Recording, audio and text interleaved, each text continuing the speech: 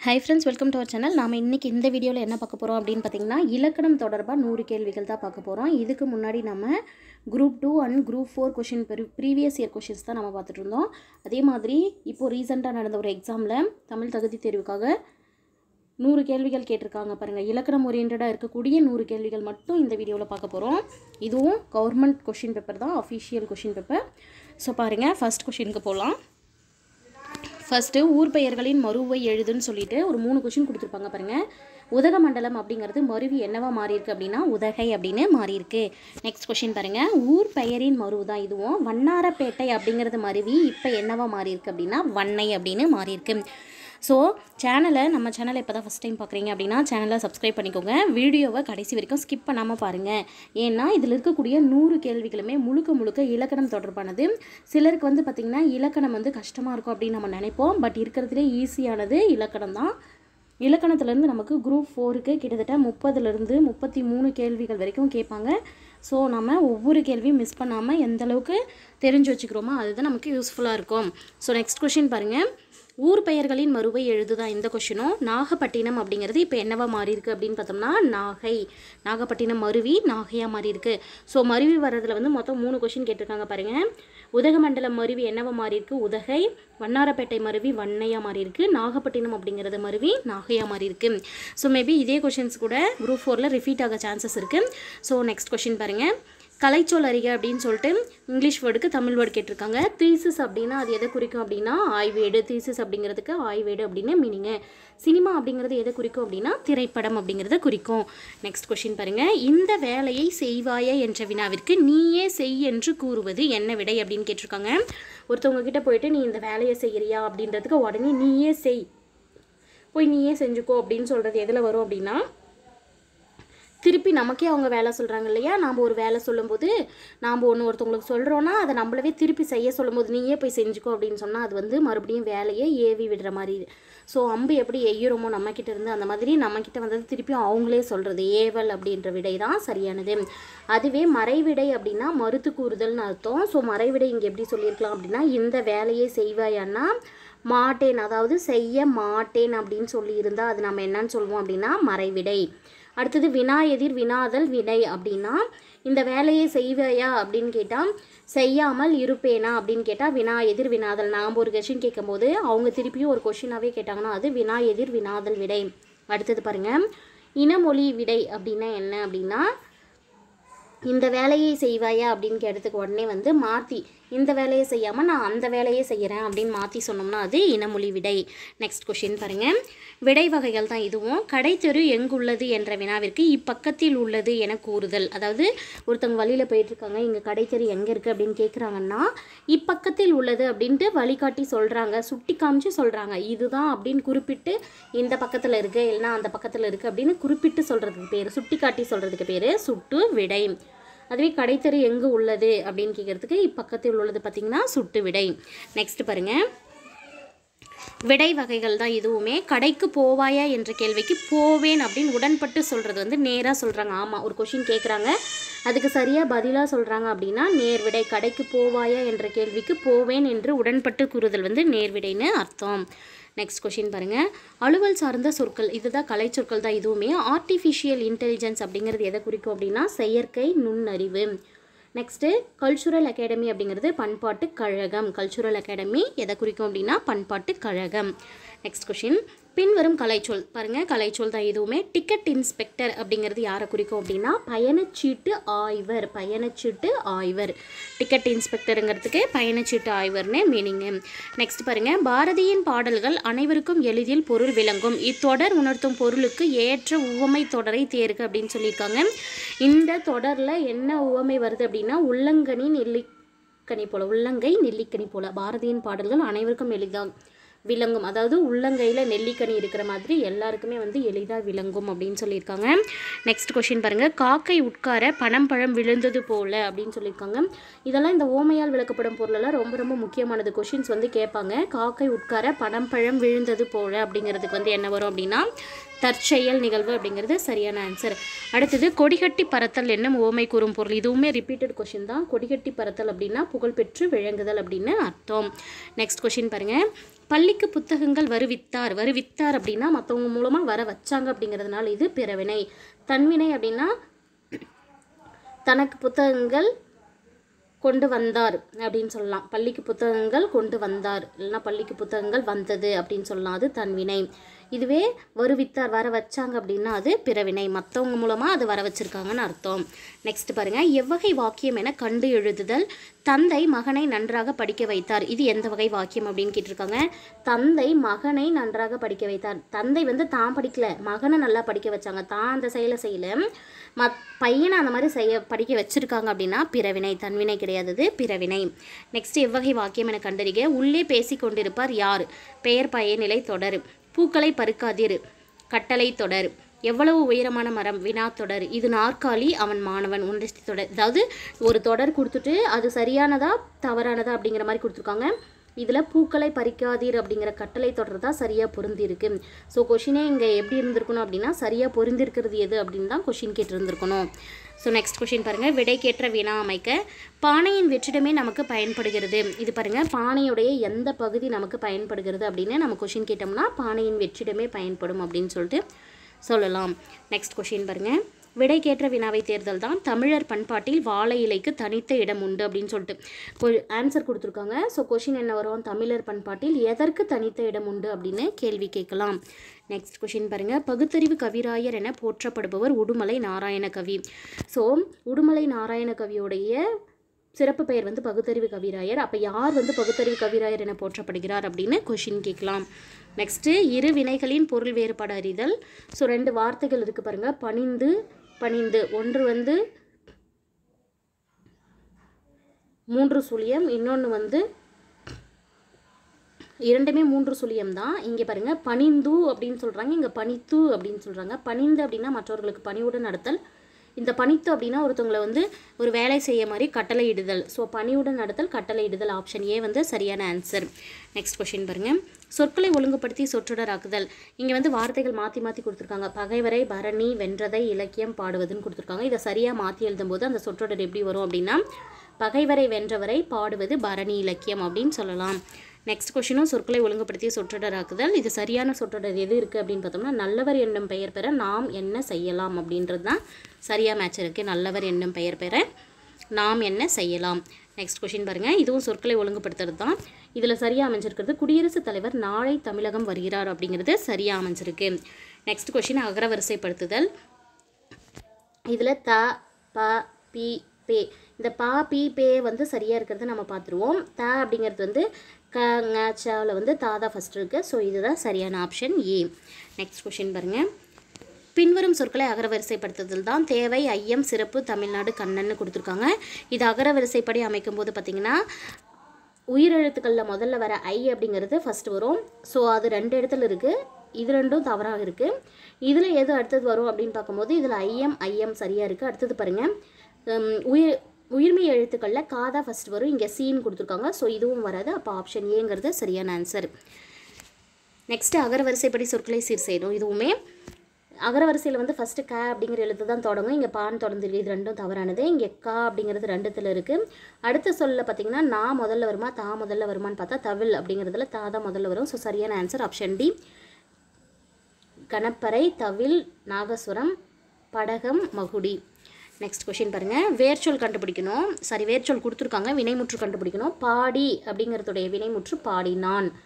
இதில் பாடிய ஆன் முடியறது என்ன அப்படின்னா பெயரச்சம். பாடு ஊன் முடிகிறது வினையச்சம். ஞாபகம் வச்சுக்கோங்க. இதில் கம்பல்சரியாகவே எப்போவுமே ஒரு கொஷின் கேட்டுருவாங்க. நெக்ஸ்ட் பாருங்கள், வினைமுற்று தான் கண்டுபிடிக்கணும். ஏவல் வினைமுற்றுச்சொல் எது அப்படின்னு கேட்டிருக்காங்க. ஒரு ஏவல் வினைமுற்றுச்சொல் அப்படின்னா ஒரு செயலை வந்து செய்யும்படியாக ஏவுதல் தான் ஏவல் வினைமுற்று. அப்போ ஓடு அப்படின்னு சொல்லிட்டு ஒரு செயலை செய்ய சொல்கிறாங்க. ஸோ அதுதான் ஏவல் வினைமுற்றுச்சொல்.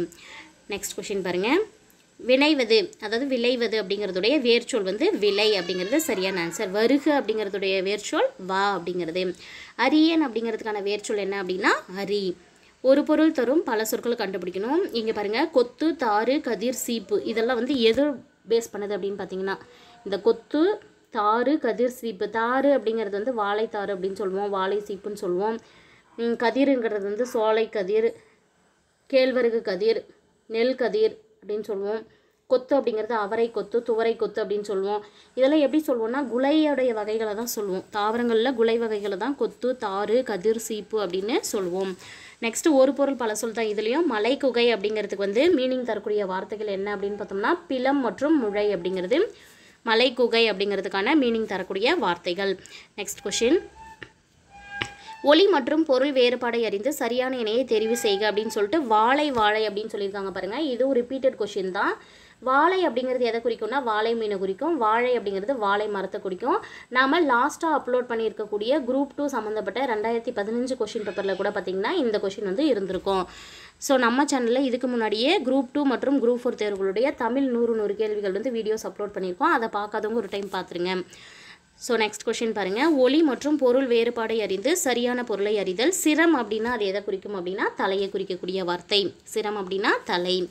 ஒளி மற்றும் பொருள் வேறுபாடு அறிந்து சரியான சொல் இதுவுமே. கிண்ணம் அப்படின்னு சொல்லிட்டு 2 கொடுத்துருக்காங்க. ஒன்று வந்து 3 சுழிய மீன் இருக்கிற மாதிரியும் இன்னொன்று வந்து 2 சுழிய மின்னம் இருக்குமோ. இந்த கிண்ணம் அப்படிங்கிறது வந்து சிறு பாத்திரத்தை குறிக்கும். இந்த கிண்ணம் அப்படிங்கிறது துன்பம். இந்த சிறு பாத்திரம் அப்படிங்கிறது நமக்கு நல்ல ஞாபகம் வந்துடும்.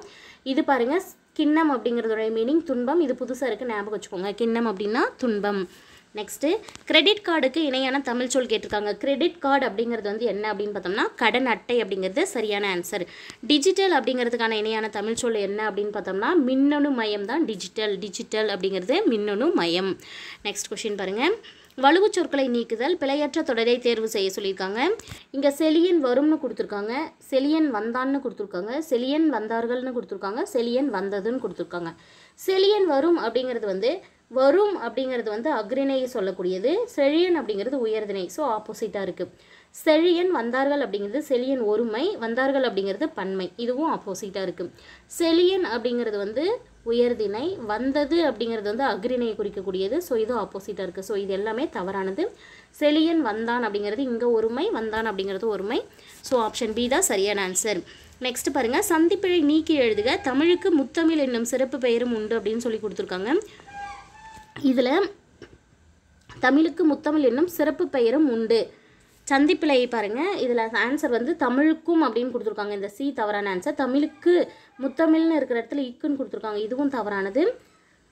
இங்கே எண்ணும் அப்படிங்கிறதுக்கு வந்து எண்ணு சிறப்பு அப்படின்னு கொடுத்துருக்காங்க. சிறப்புல ரா வந்து தவறாக கொடுத்துருக்காங்க. ஸோ சரியான ஆன்சர் வந்து ஆப்ஷன் பி, தமிழுக்கு முத்தமிழ் என்னும் சிறப்பு பெயரும் உண்டு. நெக்ஸ்ட் பாருங்கள், சரியான மரபு சொல் எடுக்க சொல்லியிருக்காங்க. கமுகு, அதாவது பாக்கு அப்படிங்கிறது வந்து கமுகும் கூந்தல் அப்படின்னு சொல்லுவோம். பாக்கு மரம் வந்து கமுகம் கூந்தல் அப்படின்னு சொல்லுவோம். நெக்ஸ்ட் பாருங்கள், இலக்கண வகைகள். பொருந்தாத சொல்லை கண்டுபிடிக்கணும்.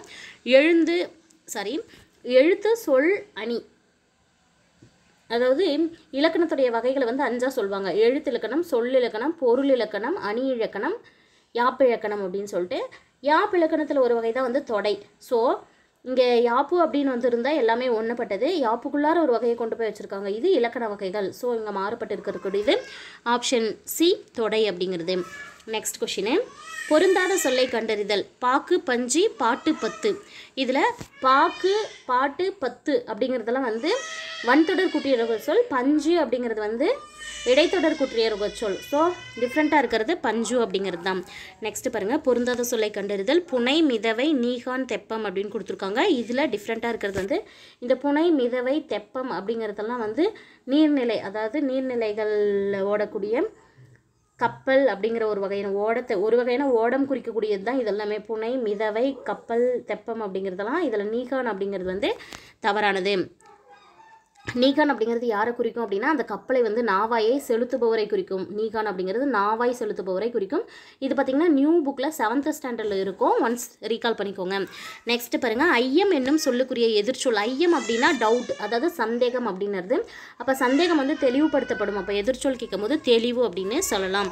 நெக்ஸ்ட், எதிர்ச்சொல்லை எடுத்து எழுதுதல். ஊக்கம் என்ற சொல்லின் எதிர்ச்சொல் என்ன அப்படின்னு பார்த்தோம்னா சோர்வு அப்படிங்கிறது சரியானது.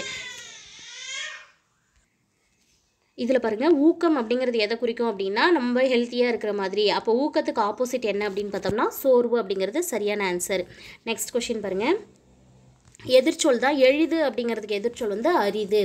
அப்புறம் பூட்டும் கதவுகள் என்ற சொல்லை பிரித்தெழுத கிடைப்பது என்னென்னா பூட்டும் கதவுகளுக்கு பிரித்து எழுதுனா பூட்டும் கூட்டல் கதவுகள் அப்படின்னு வரும். இங்கே பிரித்து எழுதி சேர்க்க சொல்லியிருக்காங்க. வானம் ப்ளஸ் அறிந்து அப்படிங்கிறத சேர்த்தா உடல் மேல் உயிர் வந்து ஒன்றுவது இயல்பு அப்படிங்கிறபடி இம்மும் ஆவும் சேர்ந்து மாவா மாறி வானம் அறிந்து அப்படின்னு வரும். நெக்ஸ்ட் கொஷின் பாருங்கள். மானம் ப்ளஸ் இல்லா அப்படிங்கிறத சேர்த்து எழுதுனா இம்மும் ஈயும் சேர்ந்து மீயா மாறி மானம் இல்லா அப்படின்னு சேர்ந்து வரும். நெக்ஸ்ட் கொஷினு, இந்த பேராகிராஃப் ஒன்று கொடுத்துருக்காங்க. பேராகிராஃபில் இருந்து கொஷின் கேட்டிருக்காங்க. இந்த பேராகிராஃபை படிக்கும்போது நமக்கு வந்து ஆன்சர் வந்து ஃபுல்லாக தெரிஞ்சிடும். இந்த பேராகிராஃபை ஃபஸ்ட் கொஷின் என்ன கேட்டிருக்காங்கன்னு பாருங்கள். சூரிய குடும்பத்தில் முதன்மையான கோள் எது அப்படின்னு கேட்டிருக்காங்க. சூரிய குடும்பத்தில் முதன்மையான கோள் என்ன அப்படின்னு பார்த்தோம்னா புதன். நெக்ஸ்ட், பண்டைய தமிழர் சூரியன் முதலான 9 கோள்களை எவ்வாறு அழைத்தனர் அப்படின்னு கேட்டிருக்காங்க. 9 கோள்களுக்குமே பண்டைய தமிழர்கள் என்ன பேர் வச்சுருந்தாங்க அப்படின்னு பார்த்தீங்கன்னா கோள்மீன் அப்படின்னு வச்சுருந்தாங்க. நெக்ஸ்ட்டு, புதன் கோளுக்கு வழங்கப்படும் வேறு பெயர் யாது அப்படின்னு கேட்டிருக்காங்க.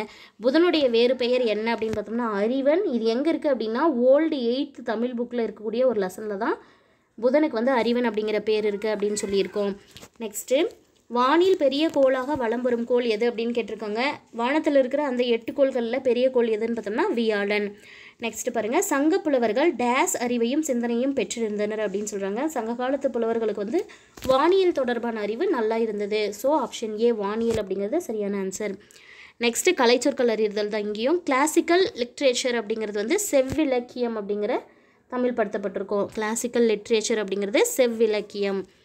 பிழையை திருத்துதல், பிழையற்ற தொடரை தெரிவு செய்யணும். அவை அன்று, அவை அல்ல, அவை இல்லை, அவை அல்லர் அப்படின்னு கொடுத்துருக்காங்க. இதில் அவை அப்படிங்கிற வார்த்தை வந்தாவே அதுக்கு வந்து அல்ல அப்படிங்கிறது தான் வந்து சரியான தொடராக அமையும். அவை அல்லங்கிறது சரியான ஆன்சர். நெக்ஸ்ட்டு, ஒரு பொறுத்துக்க கொடுத்துருக்காங்க. ஆண்பால், பெண்பால், ஒன்றன்பால், பலவின்பால் அப்படின்னு கொடுத்துருக்காங்க. ஆண்பால் வந்து இங்கே அல்லேன் அப்படின்னு வரும், ஆணை குறிக்கக்கூடியது. பெண்பால் அப்படிங்கிறதுக்கு வந்து அல்லல் அப்படின்னு வரும், அவள் அல்லல் அப்படிங்கிற மாதிரி. ஒன்றன்பால் அப்படிங்கிறது ஒன்றே ஒன்று குறிக்கக்கூடியது. ஸோ அதுக்கு அன்று அப்படின்னு வரும். பலவின்பால் அப்படின்னா நிறைய பொருள்களை குறிக்கக்கூடியது, அப்போ அல்ல அப்படிங்கிறது வரும். இங்கேயே அடுத்து ஃபஸ்ட்டு மேலே பார்த்த கொஷின்லேயே அவை அல்ல அப்படின்னு தானே நம்ம பார்த்துருப்போம். அந்த மாதிரி தான் இங்கே மேட்ச் பண்ணியிருப்பாங்க. சரியாக மேட்ச் பண்ணும்போது நமக்கு ஆன்சர் சி 3, 4, 2, 1 அப்படிங்கிறது சரியான ஆன்சர். நெக்ஸ்ட் கொஷின் பாருங்கள். கீழ்கண்டவற்றுள் சரியான தொடரை கண்டறிக அப்படின்னு கொடுத்துருக்காங்க. இங்கே வந்து நான் அப்படிங்கிறது வந்து ஒருமை. அப்போ ஆண்பால் பண்ணாவே நம்ம அல்லேன் அப்படின்னு வரும்னு பார்த்தோம். ஒருமையை குறிக்கக்கூடிய அல்லேன் அப்படிங்கிறது வரும். நெக்ஸ்ட் கொஷினு, சொல்லையும் பொருளையும் பொறுத்துறது. ஆளாளம் அப்படிங்கிறது எதை குறிக்கும் அப்படின்னா விஷம், அதாவது நஞ்சை குறிக்கக்கூடியது. அடுத்தது அந்தம் அப்படிங்கிறது வந்து முடிவு. அயன் அப்படிங்கிறது வந்து பிரம்மனை குறிக்கும். மால் அப்படிங்கிறது விஷ்ணுவை குறிக்கும். ஸோ சரியாக மேட்ச் பண்ணும்போது நமக்கு ஆன்சர் 3, 4, 1, 2 ஆப்ஷன் பி. நெக்ஸ்ட் கொஷினும் சொல் பொருள் பொறுத்துதல் தான். கதலி, பூகம், கவரி, மன்றல் அப்படின்னு கொடுத்துருக்காங்க. கதலி அப்படிங்கிறது வாழை மரத்தை குறிக்கும். பூகம் அப்படிங்கிறது வந்து கமுகம் பாக்கு மரத்தை குறிக்கும். பூகம் அப்படிங்கிறது கமுகு. அடுத்தது கவரி அப்படிங்கிறது வந்து சாமரை. அடுத்தது மன்றம் அப்படிங்கிறது மன்றலுங்கிறது மாளிகையை குறிக்கும். சரியாக மேட்ச் பண்ணோம்னா ஆன்சரு 3, 1, 4, 2 ஆப்ஷன் பி.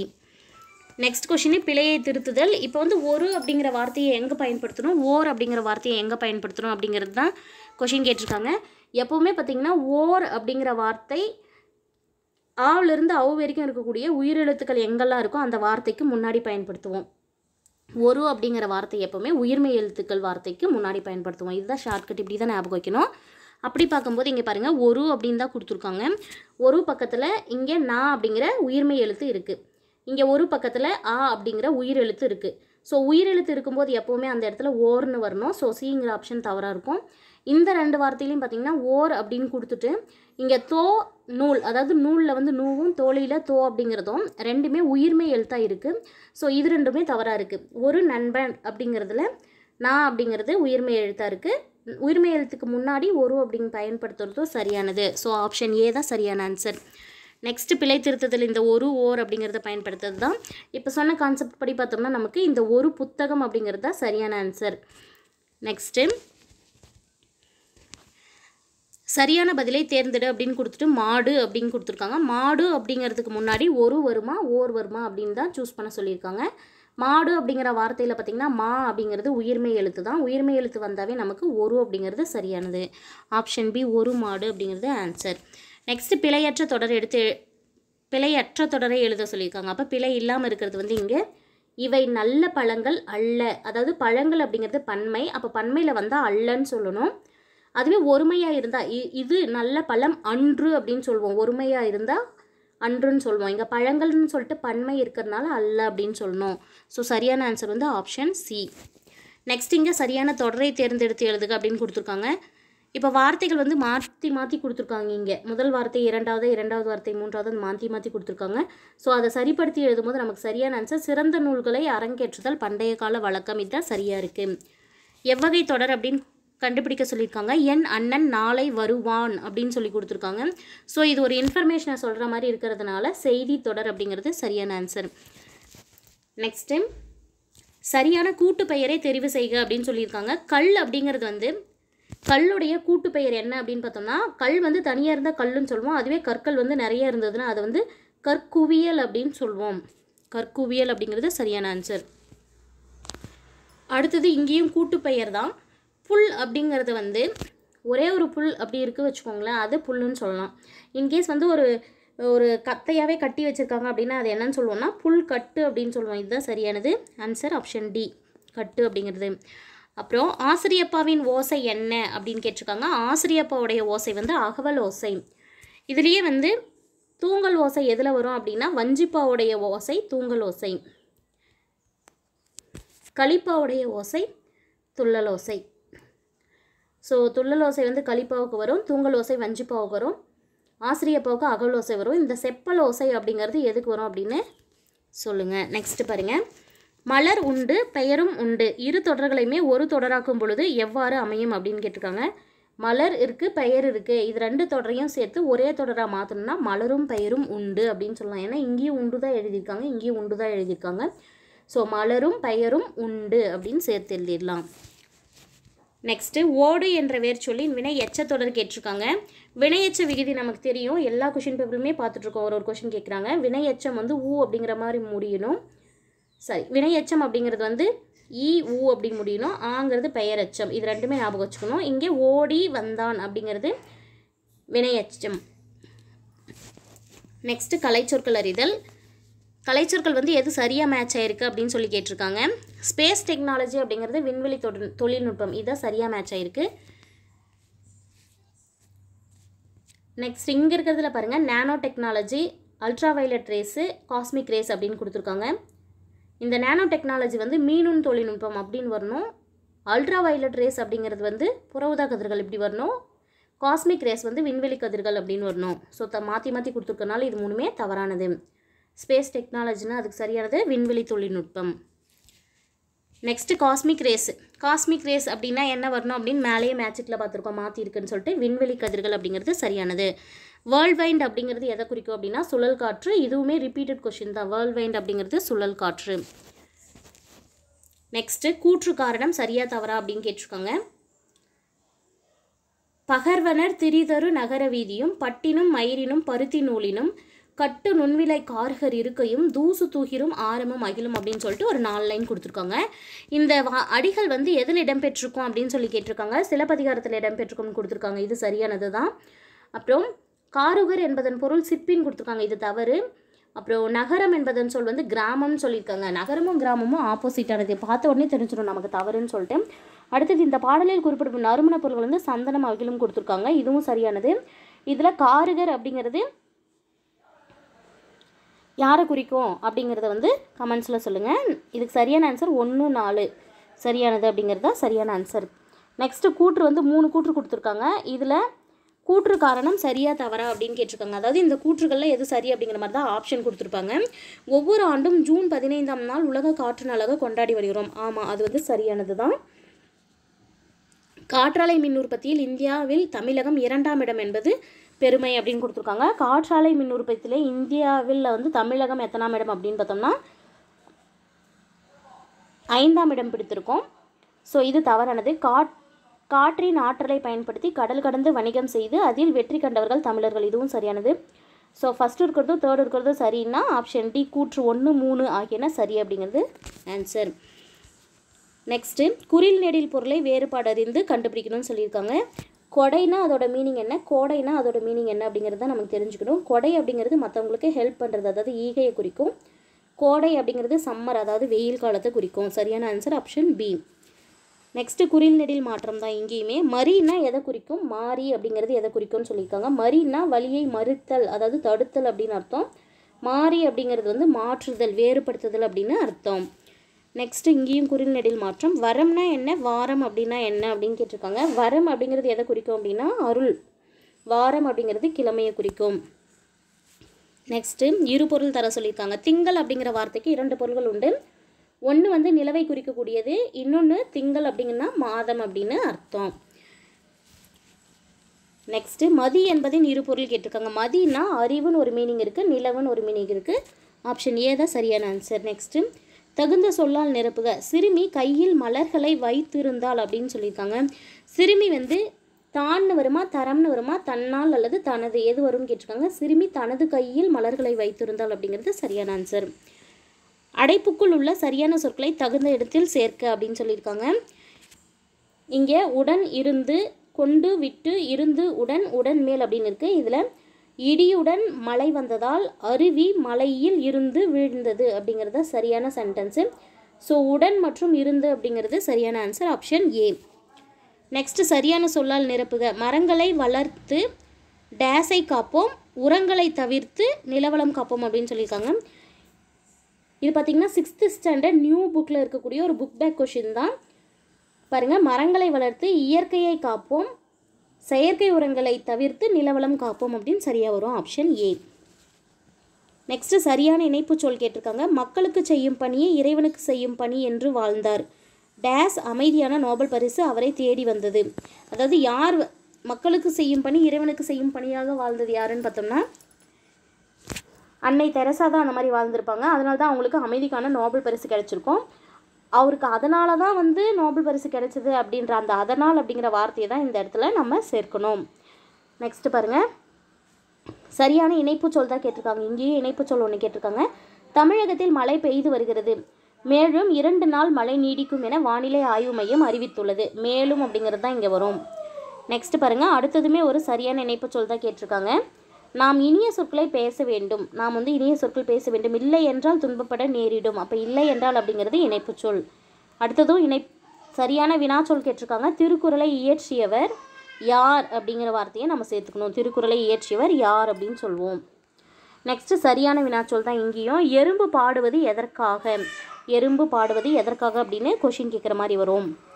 பொருத்தமான காலத்தை சுட்டுகன்னு சொல்லியிருக்காங்க. கண்மணி நாளை பாடம் படிப்பாள், அதாவது நாளை அப்படின்னு வந்துருச்சு, அடுத்த நாள் அப்படிங்கிறது எதிர்காலத்தை குறிக்கும்.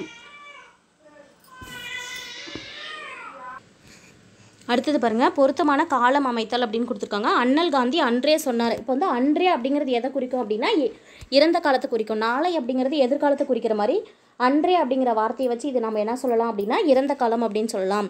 நெக்ஸ்ட் கொஸ்டின் பாருங்கள், பொருத்தமான காலம் தான் இங்கேயும். பூரணர் இல்லம் நோக்கி நடக்கின்றனர். இந்த கிரு, கின்று, ஆண், நின்று இந்த வார்த்தையில் ஏதாவது வந்துச்சுனாவே நம்ம அது என்ன சொல்வோம் அப்படின்னா அதை நிகழ்காலம் அப்படின்னு சொல்வோம். அப்போ இது வந்து நிகழ்காலத்தை குறிக்கும்.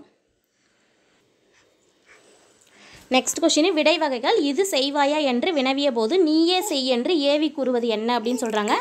அதுலேயே வந்துடுச்சு. ஏவி அப்படிங்கிறது எதை குறிக்கும் அப்படின்னா ஏவல் விடையை குறிக்கும். அடுத்தது பேச்சு வழக்கும் எழுத்து வழக்கும் சொல்லியிருக்காங்க. அவன் திருமணத்திற்கு போய் வாரான் அப்படின்னு சொல்லியிருக்காங்க. இதை சரியாக நம்ம சென்டென்ஸ் வந்து தெளிவுபடுத்தி எழுதணும்னா அவன் திருமணத்திற்கு போய் வருகிறான் அப்படின்னு சொல்லி வரும். நெக்ஸ்ட்டு பேச்சு வழக்கிற்கு ஏற்ற எழுத்து வழக்கு சொற்களை எழுதுக அப்படின்னு சொல்லியிருக்காங்க.